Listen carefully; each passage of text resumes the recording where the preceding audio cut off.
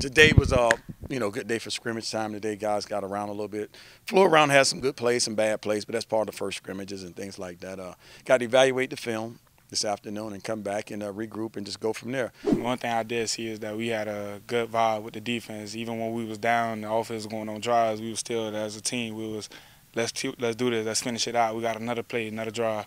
Offensive standpoint, there was a lot of guys flying around. For the most thing that stood out was the O-line. I seen a lot of guys blocking downfield and driving people to the ground. Today in the scrimmage, we had a lot of things, we need to fix. A lot of it just communication amongst the defense, getting people lined up in the right places.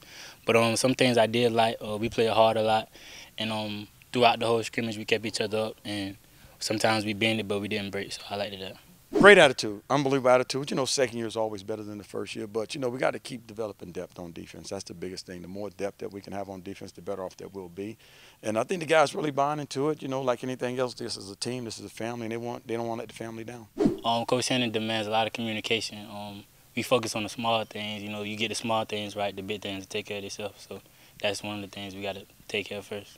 As a team defense right now, I see that we a whole right now. Everybody got a bond right now. Offense, like DBs to the linebackers to the D-line, we all good right now. We got to keep the vibe up.